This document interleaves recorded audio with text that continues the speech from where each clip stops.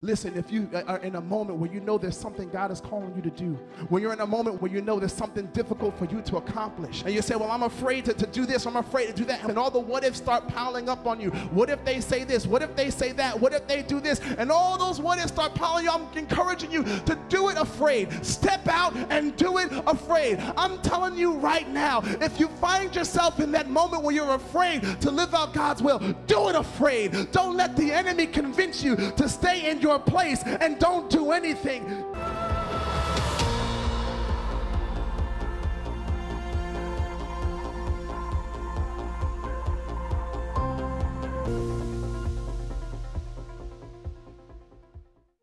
As we read the word of God, I'm excited to see what the Lord is going to do this morning. Hallelujah. Let's pray. Father, we thank you, Lord. We honor you and we praise you. Right now, God, in this moment, nothing else matters. We desire to hear clearly from you, Lord God. I pray that it is not me that they hear, oh God, but it is you, Heavenly Father God, you that they hear through me. So, Father, in the matchless name of Jesus, I pray that they are engaged by this word, equipped by this word, empowered by this word, encouraged by this word to do your will on this earth. Father, you are that you are. Have thine own way. Help me to declare publicly, oh God, what you've given me in our secret place. It is in Jesus' matchless name we pray. And everyone said, amen, amen, amen. If we could remain standing for the reading of the word. And it says this, for the Spirit God gave us does not make us timid, but gives us power, love, and self-discipline. Or in the New King James, for God has not given us a spirit of fear, but of power and of love and a what?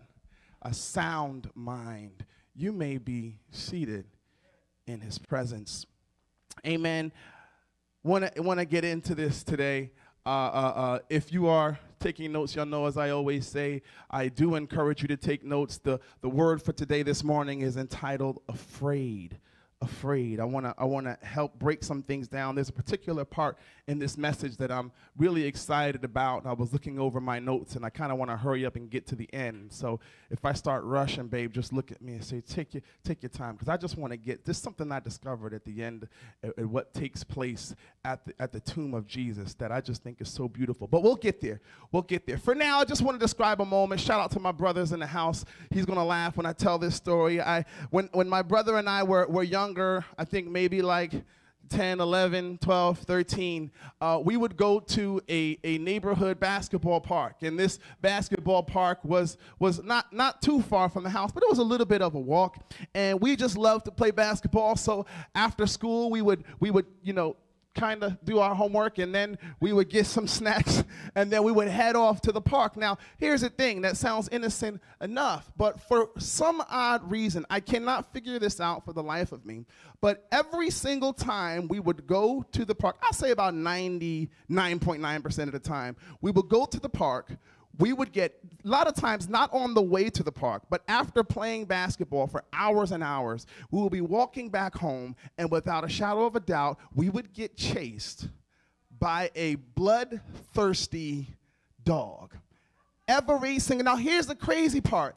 It was not often the same dog. And I'm not talking about little chihuahuas. I'm talking huge, and you name it, Doberman Pinschers, German Shepherds. Remember that boxer we used to? It was a boxer with Rottweilers. It's like, how many vicious dogs do y'all have in this neighborhood that are loose nonetheless? And so we would walk, and I remember every time, in fact, almost to this day when I go for a walk, I walk like, it sounds crazy, but if it's not a very busy street, I'll walk towards the middle of the street just in case a dog is running from somebody's backyard into the street. I got a little head start because he's got to clear the front yard first. And so I remember running side by side with my brother on our way home, dog tired, and I'm running with everything I have. And I'm thinking that because my adrenaline is pumping, I'm thinking this dog is a million miles behind me as fast as I'm running. And I took a glimpse back, and this dog is drooling, his teeth are coming, and he's gaining on me. I remember this dog getting so close to me. I was running, and as my foot is coming up, I'm kicking him in his mouth. He's that close, trying to nibble on my ankles and running. And it must have been a territorial thing, because once we turned that corner on Grand Avenue, they stopped chasing us. But this would happen over and over. And let me tell you, I saw my brother completely jump on not on the hood of a car, on the roof of the car in a single bound. That's adrenaline is pumping. One time he kicked the dog. We were so tired. I digress. But we were so tired one time, I'm taking off running. My brother just sitting there like this. And I'm like, this man must have some kind of suicide wish. The dog comes close, and he just, he booted that dog so hard. We just got so tired of running. What's the point? Why am I sharing this childhood story? Let me tell you something. When we were running, we were afraid. It is no doubt about it. It doesn't matter. I don't care how you try to convince me of it. We were afraid, nervous. We were afraid, literally at that moment, running for our lives. Listen, if we're honest with ourselves, we know that we all experience being afraid in this life. We've all experienced it. At some point in your life, you've experienced that moment where your heart is beating out of your chest, and you're afraid. You've got butterflies in your stomach. You are afraid. It doesn't matter how strong or how brave you are. I see you, sister girl. I know you bad, but you know that you have had moments where you were afraid. I see you, man of God. I know you're a mighty man of valor, but if you're real with yourself, you'll admit, you at home, you'll admit that you have had moments where you were afraid. Maybe for you it wasn't vicious hellhounds chasing you down after you left the park like it was for me. But maybe it was something else. Maybe it was something you experienced in your everyday life. Maybe it was a time you were in the waiting room, and you were waiting for the doctor to come in and tell you your test results. Maybe it was that phone call that you got before you went into the doctor that said, hey, we need you to come in. We need to speak with you. If you're honest with yourself, you had a moment where your heart is beating out of your chest and you were afraid. Maybe it was when you were waiting in the office to get called for that job interview that you have been hoping for, that you have been preparing for, that you have been thinking about all month, and you're sitting there and you start to scout all the other possible potential hires, and you start comparing yourself to them and wondering what degrees they have and what qualifications they have, and suddenly you start to feel a little bit afraid because your time is coming. If you're honest with yourself, we've all had those moments. Today, God wants us to explore all that is taking place when we're afraid, and how we are called to deal with being afraid as a child of God. How we are called to deal with being afraid as a child of God. Listen, if I told you I had a humongous, like I wanted to do an object lesson today, and I told you I had a gigantic Australian gator in the chapel right now, and then y'all laugh, say, oh, Pastor Jason, he's so crazy. And then I opened the door, and a gator came out and started rushing towards y'all. I'm telling you right now, you would be a fool to stand there and say, well, God has not given me the spirit of fear, but of love, of power, and a sound mind. Hallelujah. You will get your behind chewed. It doesn't make any sense. In fact, you will be right to get back in your chair, to grab your child, husbands, grab your wives. Oh, my God, Pastor Jason's lost his mind, and head for the door. That makes sense. It's like Pastor Kears just said, don't leave your head off on your side chair. You have to think. You have to think. This is the reality. In the moment, if I were to open that door and an alligator came into this sanctuary, you better believe you would have a moment of sheer fright. You would have a sheer fright, and that fear wouldn't just keep you in your chair, but you would begin heading for the door. That is just the reality that we face here. So what am I saying to you? It's this: how can it be that you can be saved sanctified, and filled with the Holy Spirit, and still find yourself in a situation where you are scared? How can it be? How can it be that all of these things are happening? How can it be that all these things are happening and you find yourself fearful? The reality is some types of fear, stay with me now, some types of fear are of God. Some types of fear are of God. This begs a few questions. Why would God ever want me to be afraid? Why would God ever want me to be afraid? Stay with me. Why would God ever want me to be afraid? And why would God tell me he hasn't given me a spirit of fear that in reality I experience all the time? Is there something wrong with me? How can it be that I'm saved and sanctified and yet and still I experience moments of fear all the time? Is there something wrong with me? God, if there is, uprooted inside of me. Am I demonically possessed? If you're real with yourself, sometimes you think all of these questions as you experience various levels of being afraid throughout your life, throughout your life. The truth is there are different types of fear. Somebody say that with me. There are different types of fear. Because I don't want you to misunderstand what I'm saying. There are different types of fears. Some are healthy fears, and others should be conquered and rebuked at all costs. They should be conquered and rebuked at all costs. So I'll give you an example.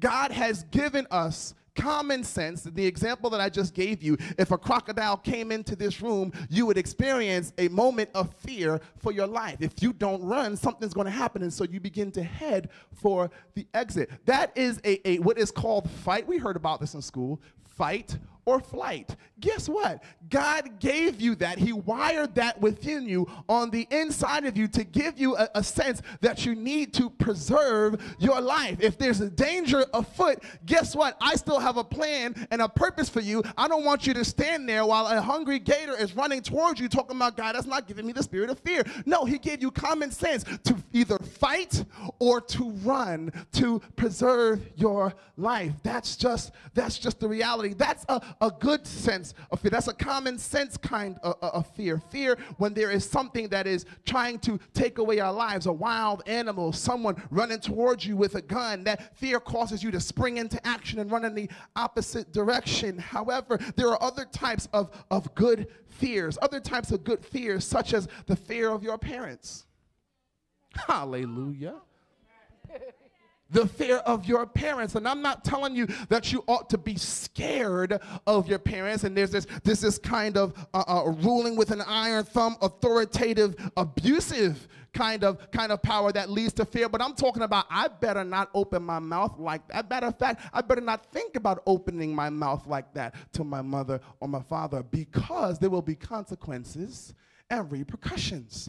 I'm not going to, because now it's a fear that is birthed out of respect and out of reverence. That's a healthy fear. Are y'all with me this morning? That's a healthy fear.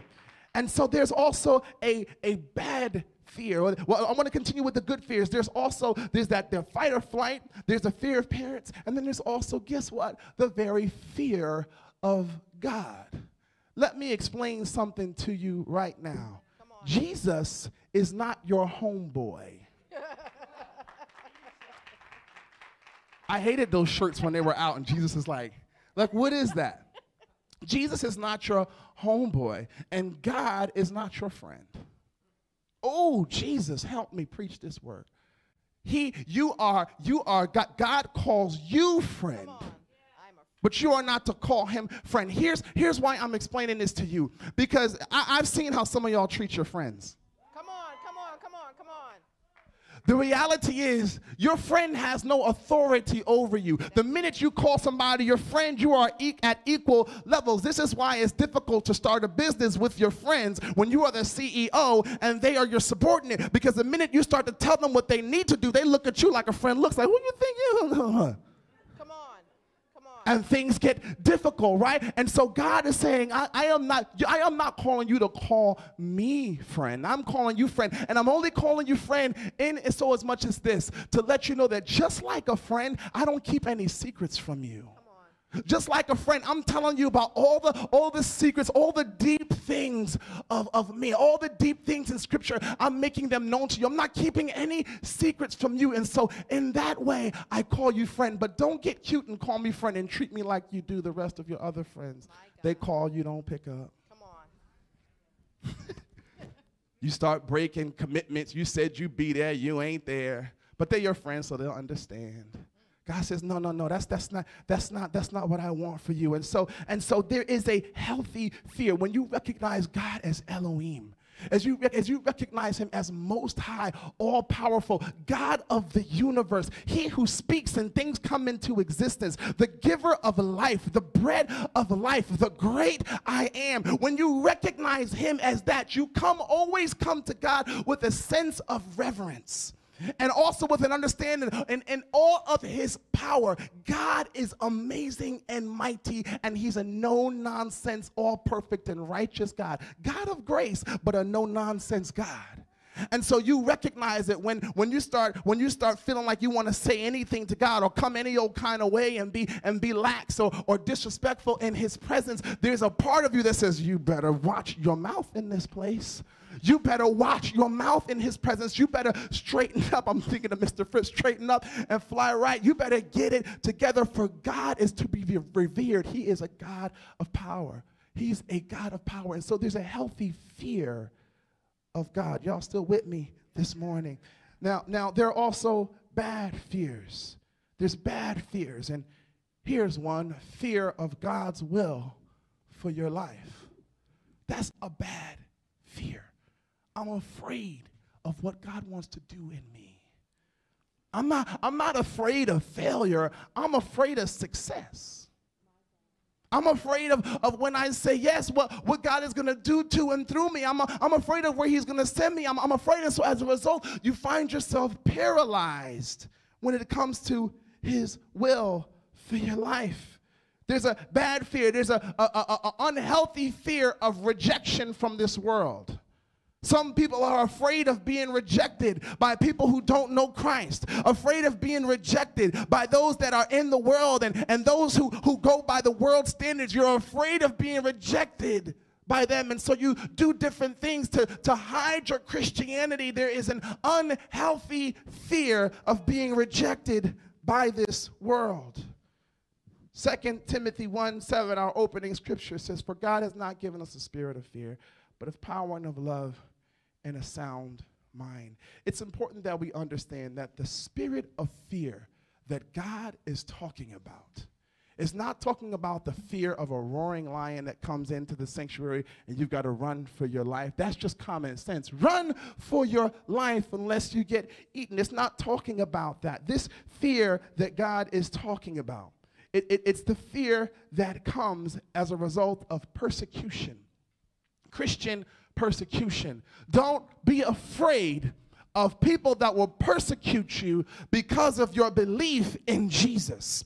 Don't be afraid of those who are going to reject you because of your faith in Jesus. And also this, don't be afraid that if somebody gets up and they start talking and bending and shifting around scripture to make it sound good to you and to tickle your eardrums, don't be afraid to get up afterwards and say, "Man of God, you know I respect you, but what you just said was wrong. You're twisting up scripture to make it sound like you want it to sound like. You're twisting up scripture because you want folks to run around your building and not notice that you are not preaching anything of real substance." The word of God is saying, don't be afraid to say something.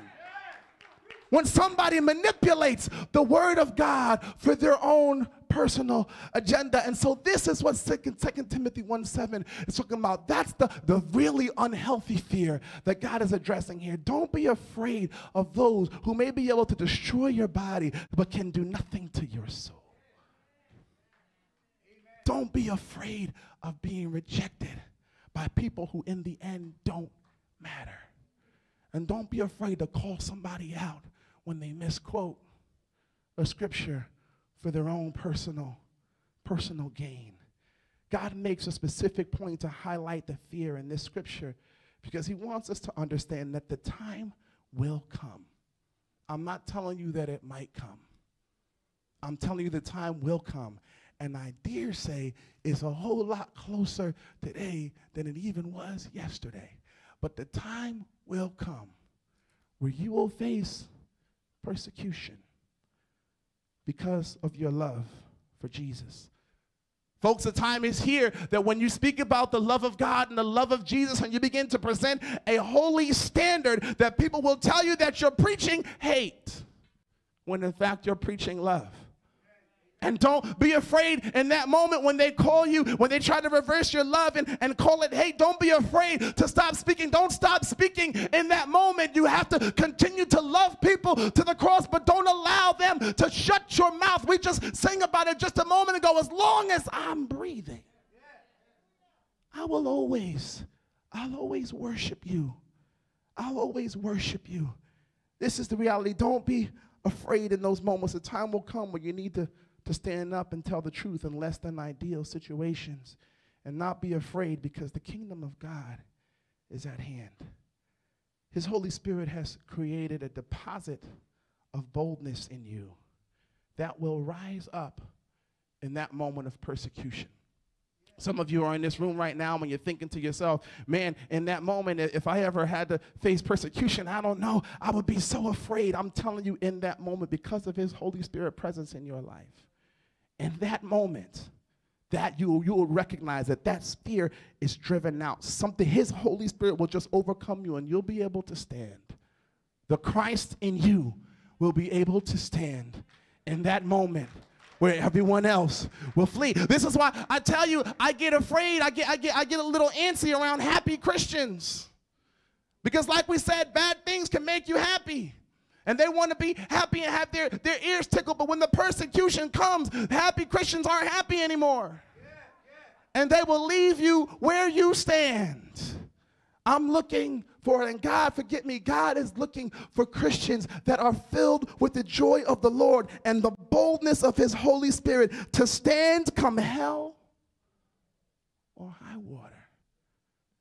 God has not given you the spirit of fear. And so this is the kind of unhealthy fear that God is talking about in 2 Timothy 1 and 7. The kingdom, repent, for the kingdom of God is at hand. I want to read you a quick scripture. Revelation chapter 19, verse 11.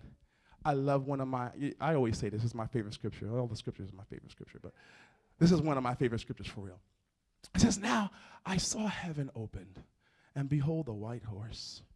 And he who sat on him was called Faithful and True. And in righteousness he judges and he makes war. His eyes were like a flame of fire, and on his head were many crowns. He had a name written that no one knew except himself. He was clothed with a robe dipped in blood, and his name is called the Word of God. Watch this. And the armies in heaven, clothed in fine linen, white and clean, followed him on white horses. Why am I reading you this scripture as it pertains to being afraid? I'm telling you right now, I don't know about you, but I'm going to be there riding with Jesus when all is said and done. I'm determined to be a part of that army that scripture is talking about. Now let me tell you this here. God is not going to have no afraid folk in his army. He's not going to have any folks that are afraid of the persecutions that may or may not come. In fact, these are a good majority of these folks that are in this army are those who died as a result of persecution. And so God is not going to call any afraid, scared folk to be a part of his army. He's calling those who do not have that spirit of fear because of the Holy Spirit that dwells on the inside. The scared are not going to be on that ride. Now, I want to say this quick, and then I'm going to wrap up. The enemy, he doesn't want you aware of the fact that God has given us healthy fears that are meant to prod us forward, to protect us, to give us common sense, to preserve our lives, and to pull us closer to God and his will. Instead, he wants to mess with your understanding of fear, and he wants to use it to paralyze you and cause you to make unhealthy decisions. He doesn't want you to understand, yes, there's a good and healthy fear of God, healthy fear of parents, healthy fear of a ravenous dog chasing you down. That's a healthy fear. It preserves your life in many ways. But there are also those negative fears that we just talked about. The enemy wants to lump it all in together and get you to a place where anytime you experience fear, it doesn't prod you into action. It paralyzes you in your place. And he wants to see you paralyzed. This is how you have somebody so anointed, has so much potential on the inside of them, and all they do is sit in Sunday after Sunday after Sunday, and they never serve, and they never walk out, and they never do anything. How? Because they are paralyzed. The enemy has convinced them to be paralyzed in their fear, very actually scared of the very will of God. Anytime there's an opportunity to act on God's will, he throws a barrage of what ifs at you. A whole bunch of what ifs. Well, what if you get up and you say this? Or what if when you go to serve, this happens? Or what if when you join that ministry that you experience this, that, and the other? And the hopes that you'll just be paralyzed right there in your place. Listen, the fact is, fear of realized potential is what motivates him to make sure that you never act out on God's will. You see that the thing that a lot of people give the enemy credit for that they ought not to give him credit for is they start to be convinced that the enemy can tell your future. Like he knows your future. He knows your future. He has power over your future. No, the enemy doesn't know he knows that in the end you win if you abide in him, but he doesn't know the intricacies of God's will for your life. He doesn't know. But what he does know is your potential.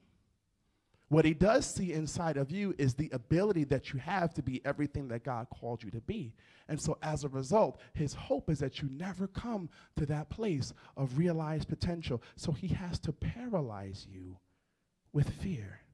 Paralyze you with fear. Child of God, I want to tell you this morning that God's will for your life is so big and it's so multifaceted. It's so huge that it can be overwhelming and quite honestly scary. I'm telling you, if the me right now can go back and talk to the me 10 years ago, I would probably be living somewhere in some far off distant land, and y'all would never hear from me again because it's so big, it's so huge, and it's so scary. It will blow my mind. And so, but I get to a point where I realize, man, how do you walk on water? God, if you call me out, I'll take one step. Yeah. And I'll put it in front of the other. There's a song that says that, and it reminds me that it's so true, but the reality, his will is so huge, and it's so big, and it's so multifaceted. Why does his will have to be so scary? Why does his will have to be so huge? Why can't I just have something simple? Like, can't I just help old ladies across the street and call it a day? Maybe that is it. I don't know. But the reality is this. God's will is so big and so huge for your life and so multifaceted and so difficult to accomplish because it causes you to continuously lean on him in order for it to be done.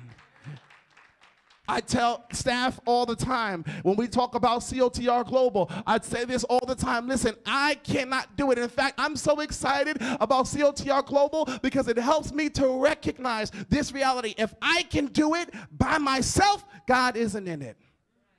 If it ain't, I've gotten to this point. I'm still testing this one out. But if it's not scary, if it doesn't challenge me to go beyond myself, and my life is shown, God probably he isn't in it. God wants to make his will for your life so challenging and not difficult, but so big and so seemingly insurmountable that it causes you to, one, be humble and lean on him and check on other people who, where you are weak, they're strong. Where they're weak, you're strong, and lean on each other to move forward. This is the essence of All In Church on the Rock, because I'm telling you, you can't do it by yourself. You've already proven yourself that. I can't do it by myself. I've proven that to myself many times. But when we come together, all locked in to do God's will on this earth, I'm telling you, we just can't lose.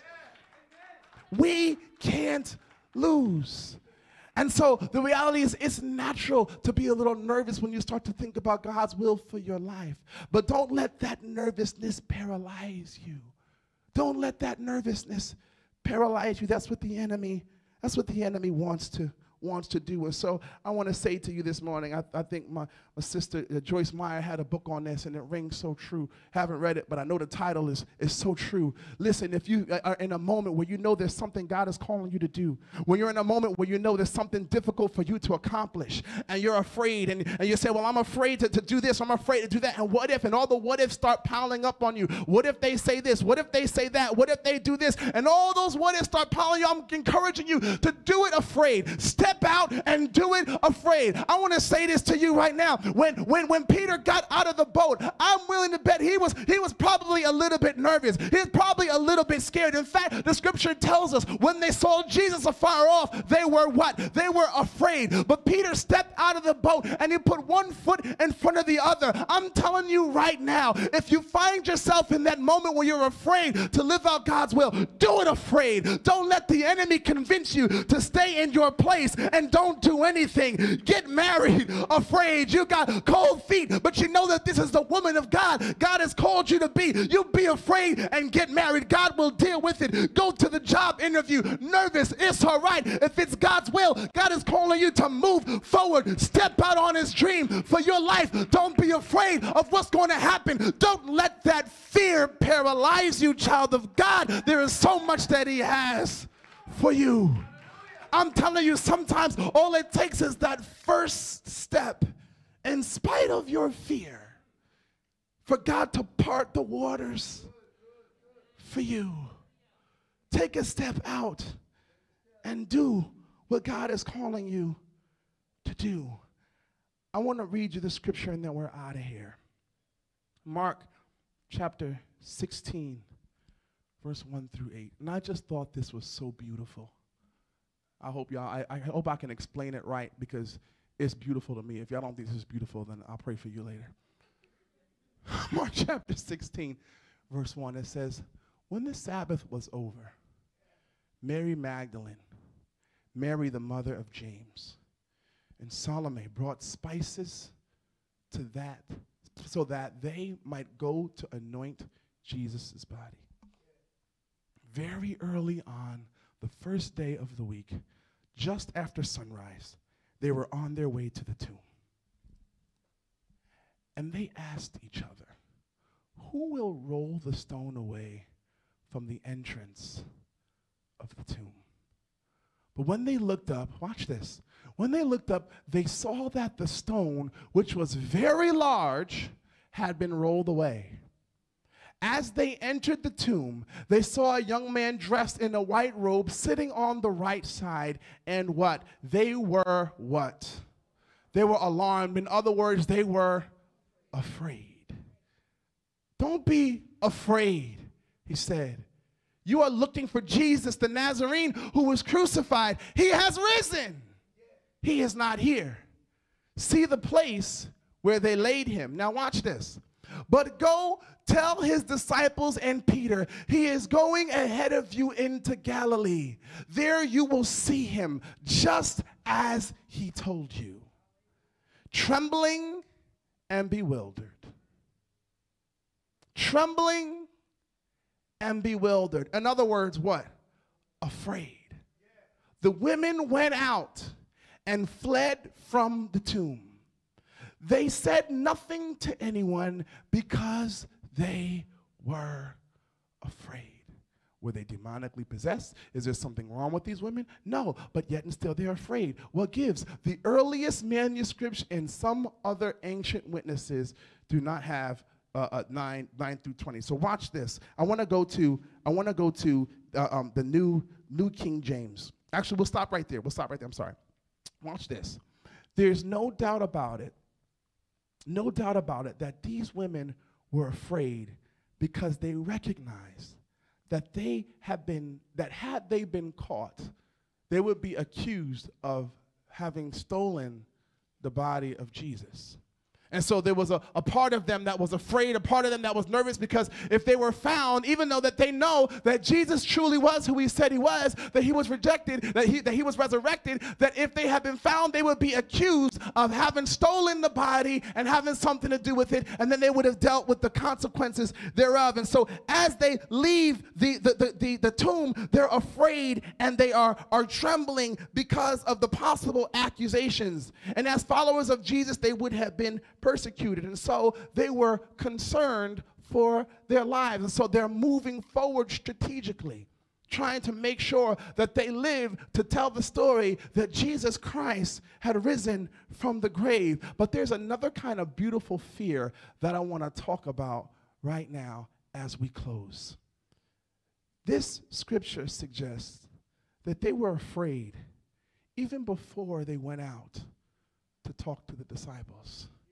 If you notice, they mentioned the trembling that they experienced when they first walked into the tomb, and then they highlighted the trembling and the fear that they experienced when they ran out to tell the other disciples. So what gives with that first trembling and that fear when they walked into the tomb?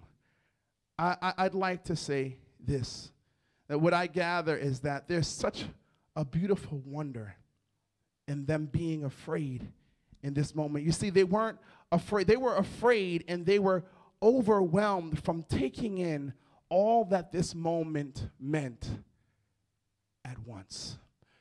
I'll put it to you this way. I have married I had the pleasure of officiating many a wedding.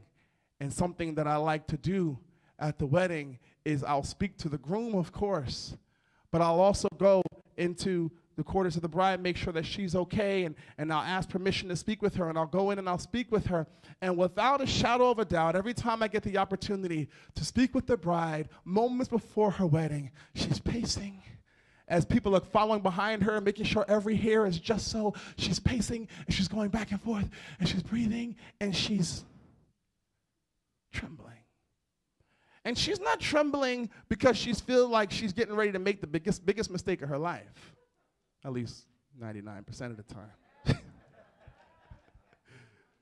She's not trembling because she feels like she's about to make the biggest mistake of her life. And I won't just put it on the bride, but also I've spoken to the grooms, and the grooms they're walking back and forth. The groom is walking back and forth, and he's trying to make sure everything is just so, and his heart is beating out of his chest. He's literally trembling. And so what is causing this future wife or this future husband to tremble the way they are trembling in such a beautiful moment such as this? The reality is this: in this moment they're taking in the magnitude of this moment, the finality of this moment. It's all hitting them all at once. And not only are they taking in the magnitude and the finality of this moment, but they're also realizing, oh my goodness, not only is this forever, but I'm looking forward to all that could be, all that I hope will be. Everything that I had hoped for and desired, I'm believing, is right there at the altar. And this moment is all swirling around as a ball of emotion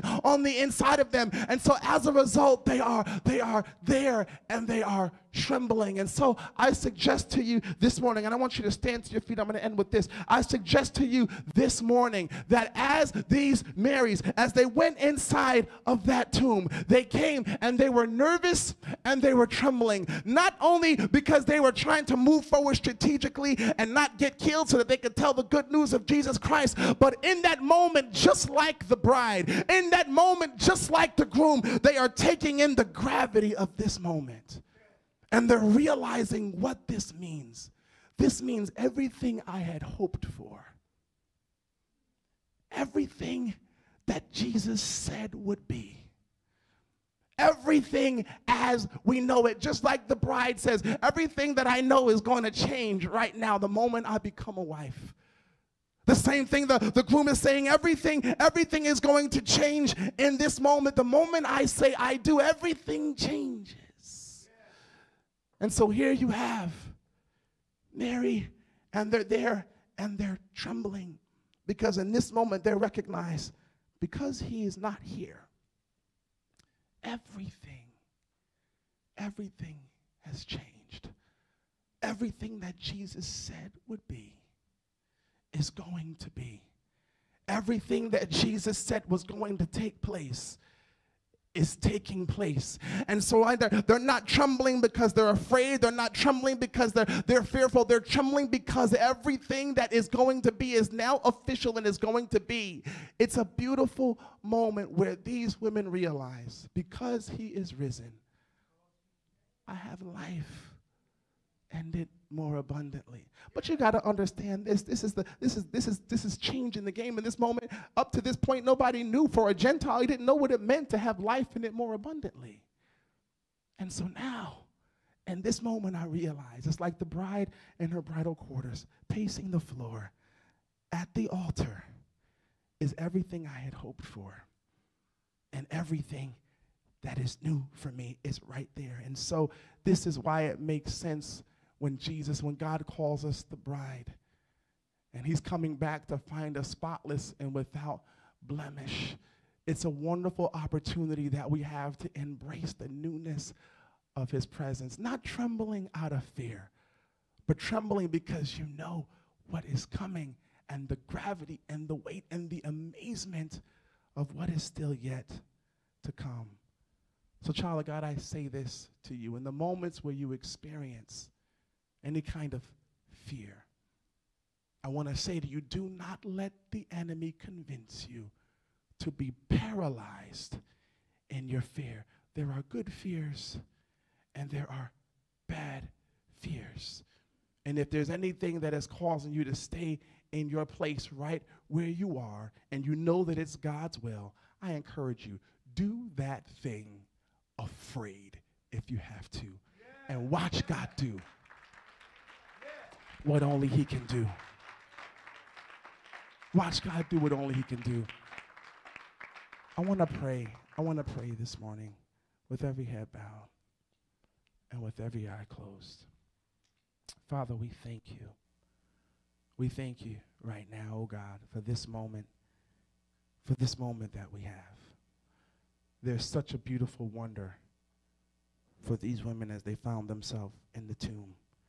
They were afraid and they were overwhelmed from taking in all that this moment meant all at once. In this moment, they realized everything that they had hoped for in Jesus and everything that Jesus had said was true. The world was flipped upside down in a good way, and it was officially time to embrace both an amazing change as well as the change of what it would cost to be a follower of Jesus. Your word says that they fled from the tomb, for terror and amazement had seized them. Terror and amazement of all that this moment meant. A ball of excitement, of emotion, of nervousness, of hope of glory, all rolling together in this moment. They fled, for terror and amazement had seized them. Lord, the reality is there's so much amazement that you have for us in this life. Yeah, it's amazing, oh God, that we can be accepted, Lord, Father God, into your bosom when all is said and done. It's amazing, Lord God, that flawed human beings like us can come before a perfect God. It's amazing. And we tremble in your presence, not only because we are fearful, not with a healthy fear, Lord God, but just with a reverence, and also recognizing, oh Father God, how amazing you truly are.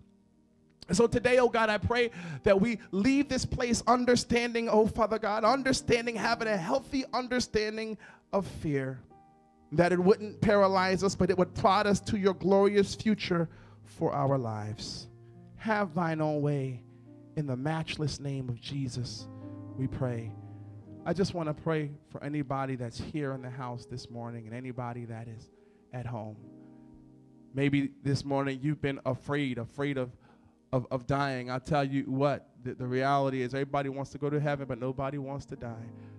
But the truth is, the sting of death, or death's sting, it kind of loses its power when you have the hope of glory. And maybe you're watching right now at home, or you're right here, and you are so deathly afraid of death. And death does have a sting because you can't say to yourself that if you died right now, you go to heaven. And so you live life afraid. There's a Savior for you. Yes, there's a Savior. His name is Jesus. And I don't care what the world tells you. I don't care what they try to convince you of. Without him, you will die and you will go to hell.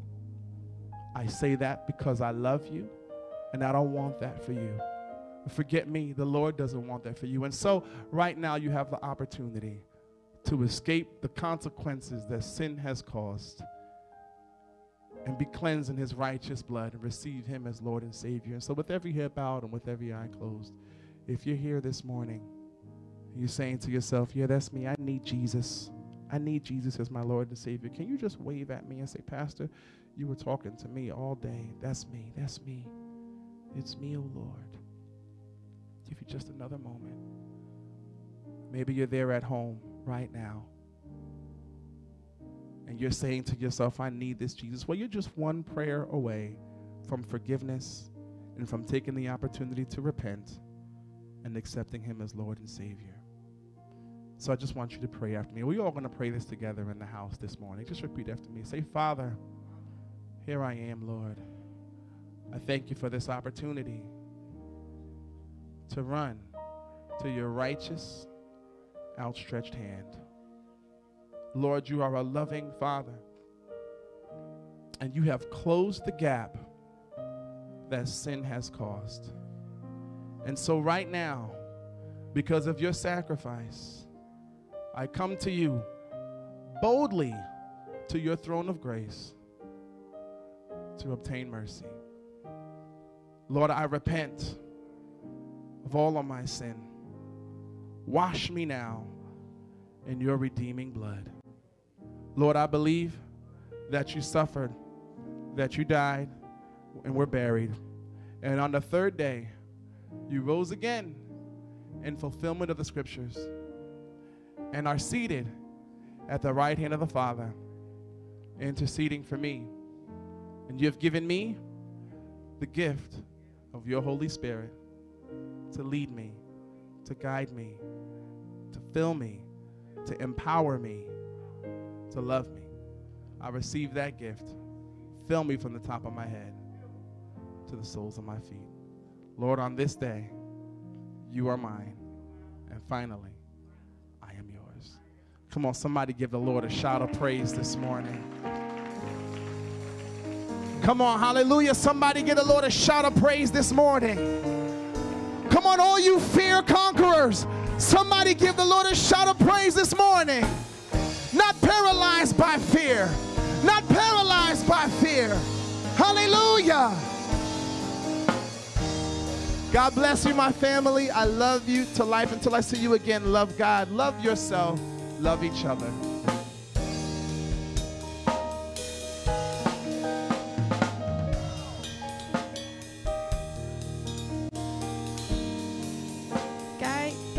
People here in the sanctuary, we did forget to announce this during service, but we have been blessed to be a blessing to our seniors. If you are 60-ish and older, we have a box of food that